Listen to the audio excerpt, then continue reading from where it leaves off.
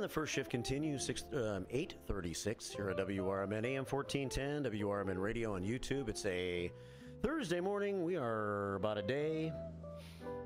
Let's see, 8:36, 24, 29, about 29 hours and 24 minutes away from the ribbon cutting for the new Haven Dispensary, which is opening at 15 Clock Tower Plaza in Elgin, and it is coming up, and the grand opening is Saturday 9 to 5, and the ribbon cutting is tomorrow.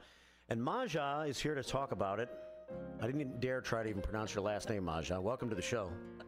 Hi, good morning. Thank you. It's Mahja Sulemanjee. I'm the CEO and founder of Haven Dispensary, and I'm really, really happy to be bringing it to Elgin. So. She said, Mahja, too hard to say. Something like that. Well, welcome to the show on this Thursday. I know you've been in the studio here, but it's been a long time ago. This is a situation where this weekend is a grand opening that's been in the works for a long, long time, right? Finally, it's the beginning, but it's the end of a long wait for the beginning, right? Absolutely. We've been working on this project since 2019, really hoping to get a dispensary into Elgin for a very long time.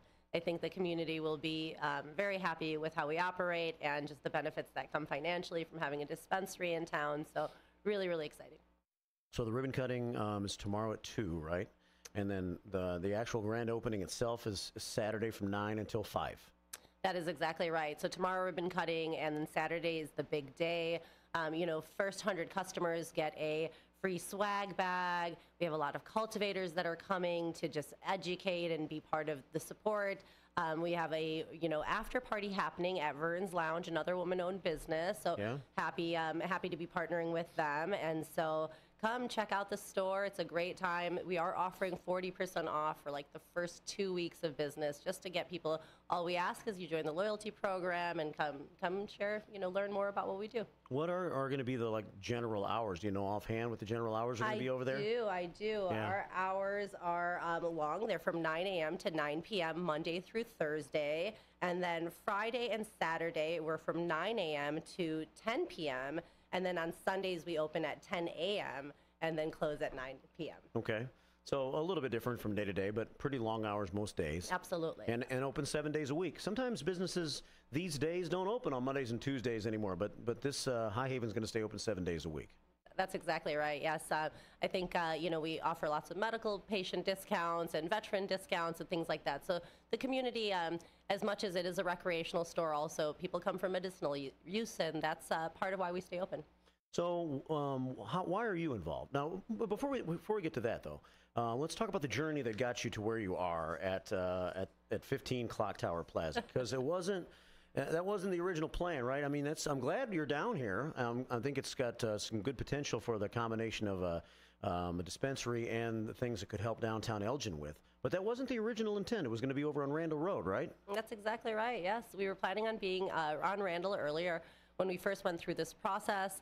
The lease didn't really work out. The landlord there and the company, we couldn't come to an agreement on exactly how to make that work. And there were some concerns around parking and things of that nature. So we really feel this is a great location for us to be at. There is so much parking. It's in the hub of the downtown. It really feels like we're very much connected right to what's happening. Yeah. The casino's nearby. Down the street is all the bars and the restaurants, and really things are walkable. And we've got, the great Butera location there, and just so many businesses that I believe strongly will end up seeing so much more traffic because we're there. So I think that entire corridor that entire shopping area will really see a lot more business. Well, and I think if downtown eventually is going to be the success that we hope it is, it's got to expand its borders just a little bit. I mean, we need to think of the the Neenah neighborhood as downtown, and we need to think of that area around Clock Tower as downtown, because more people need to live in these areas and patronize our downtown area. So we need to bring it all together. So even though you're maybe not in the heart of downtown, might as well call yourself downtown, because we want to stretch it a little bit, right? Absolutely, absolutely. And all the benefits that come to being a downtown business, being part of the farmers market and really having, relations with the DNS. And so it just really is a great part of the neighborhood. Yeah. So you're an Elgin person. You grew up in Elgin, right? I grew up in Elgin. I'm an Elginite, I like to say. Elginite, yeah. Elgin person is not the way. Absolutely. Yes. You know, I mean, from grade school on to Larkin and even some years at ECC. And so very, very involved with the community here. I also early on worked in Elgin and had a career over at the Manor Care. At that time, it was Manor Care, a skilled nursing facility, so I did healthcare here and really was involved in a lot of the senior service associations and things of that nature. So. Yeah. Well, you have anything over at High Haven that can help the Larkin football team? They haven't scored a point in 3 games this year. Unfortunately, they're not 21 yet. Yeah. but you know when they are. Yeah. Well, so why are you involved in this? I mean, talk about your background a little bit. What makes you someone who, for lack of a better term, is an expert in this sort of field? Yeah, absolutely. So, you know, I started my career in healthcare and I did about 15 years there. Really a lot of, you know, public health work, understanding policy work, helping hospitals and skilled nursing facilities and step-down facilities understand what it looks like to rehab and what reimbursement looks like and things like that. Anyway, it was mostly business development. And in 2014, when cannabis was made into a medical program in Illinois, I decided to leave an executive level position at my career in healthcare and come over to cannabis. I truly believe that there was a bright future for it and really wanted to help a lot of patients getting access to the medicine. And so I started a program, worked for a large company at that time, small company. It started in 2015, and they had 4 dispensaries here in Illinois. And I had the good fortune of helping them open their 4 dispensaries here in Illinois, but we expanded to 8 at some point in Illinois. And then I watched that company get 47 licenses nationally, help them put up stores in Pennsylvania, help them put up stores in Maryland, Ohio, Oklahoma, Michigan, you name it. So I had a lot of great experience and had a big company backing. So we were one of the first largest cannabis companies really to operate in the state of Illinois. From there, I learned the ropes extremely well, and in 2019, I went out on my own, applied for licenses, and had the good fortune of winning 5 licenses in a lottery system for the application process. And then here we are, long road, but you know, getting the stores financed, getting the right team together, and really being able to be diligent about the process of how to open these stores. So we've become an expert at it. We've done it several times, but we have a store in Darien, High Haven Dispensary store in Darien. We have one in Normal, Bloomington that just opened, and then this is our 3rd in Elgin. Well, I turn to my friend Artificial Intelligence to come up with some questions for me to ask you today, and some that relate to me. I'm trying to pick the good ones here that I would ask anyway. Like, for instance, I don't know much about it. Going to a dispensary has not really been my thing over time, so this is going to be something that maybe I'm learning about for the very first time. And so how would you plan to educate your customers about cannabis and its benefits? Because I think a lot of people probably in the same boat that I'm in. Absolutely, absolutely. I always think that the new to market, the new user coming in for cannabis is a really interesting person. They spend the most time with our bud tenders. They come in and they are curious about what's on the packaging, and they're curious about what the products are. And typically, they're looking for something that is a low dose. So we explain how cannabis works in the body, and we've got materials. If you walk in through the store, the first thing you'll see at the front reception is, of course, all of this interesting, fun stuff, but you'll see education for the customer.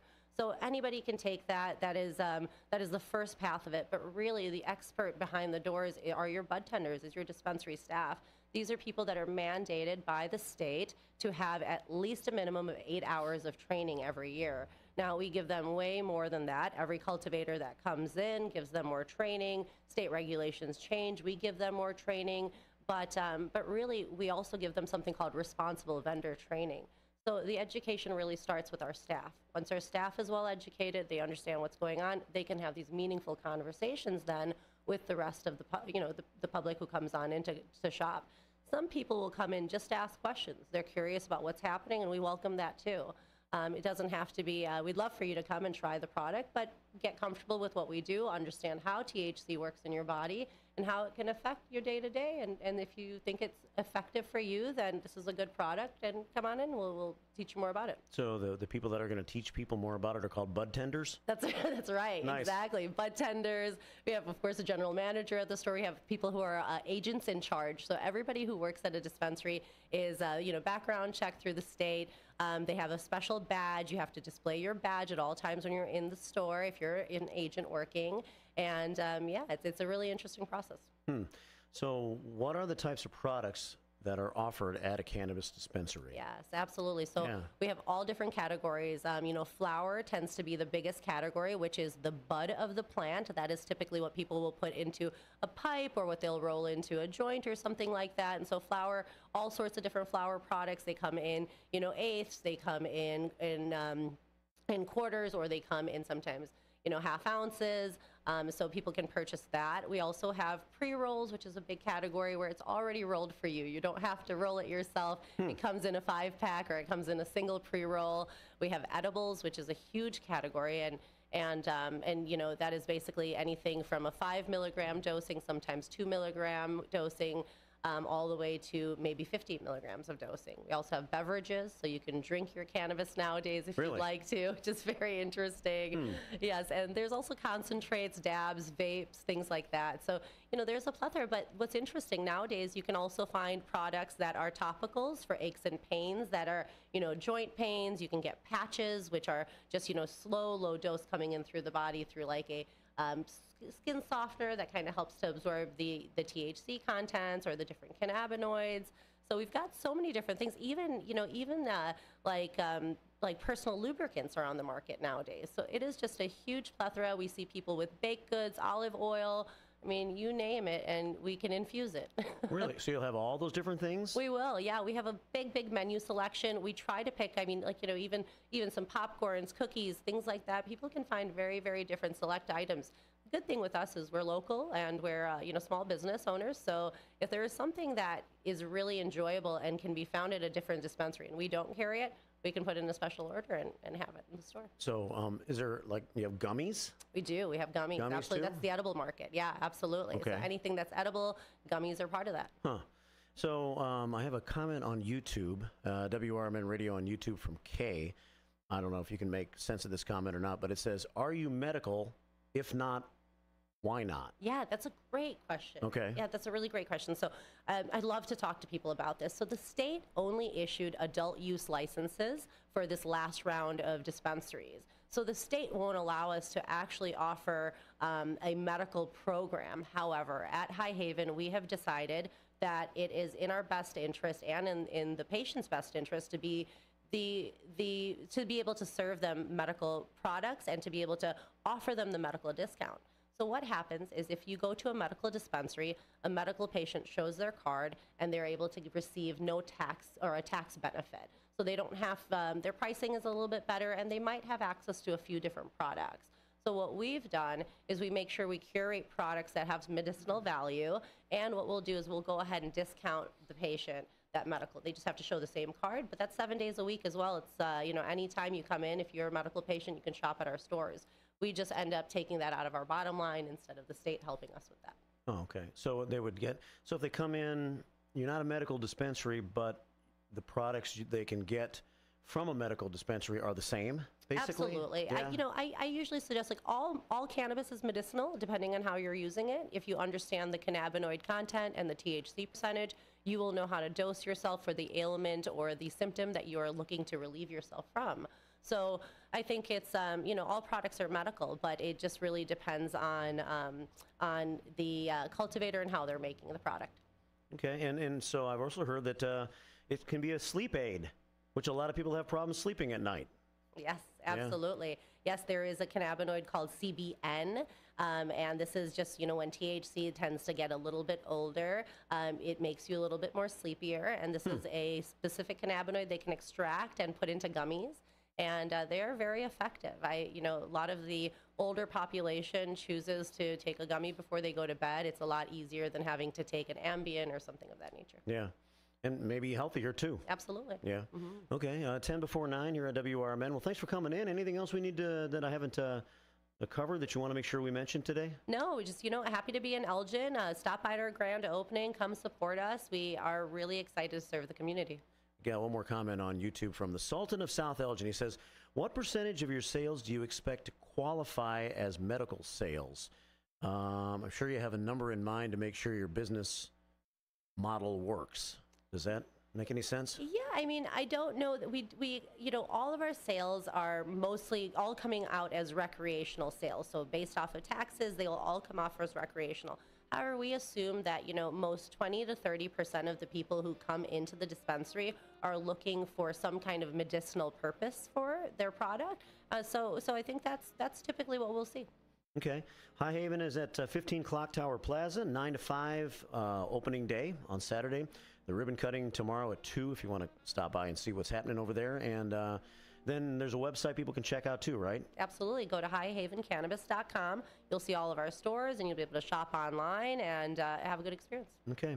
Well, thanks a lot for being here, Mahja. Good talking to you, and I'm sure this won't be the last time. We'll have you in more often on a regular basis. I'm looking forward to it, Mark. Thank you so much. Thanks. All right, Mahja checking in, and we're talking about High Haven. We'll be talking more about that as we move forward. It's 8:51 here on WRMN. Coming up next hour, Brian Anderson's in with his guest, Sylvia, so stay tuned for that. It's King County Speaks coming up next hour. Stay tuned. We'll finish up the 8 o'clock hour in just a moment.